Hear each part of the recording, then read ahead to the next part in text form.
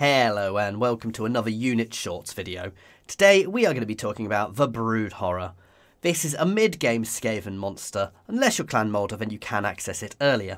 It's got reasonable armour, not the best leadership, it is a Skaven unit after all, and okay attack and defence for its level. Where I find it really shines is its speed and the fact it causes fear and terror as well as having poison attacks, making it lethal when used against medium and low tier units which it can break and chase down.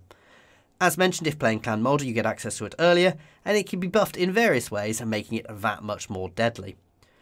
The speed I feel as well makes it a very versatile monster, and even endgame can be very impactful when used well. Just avoid those high mass anti-large units.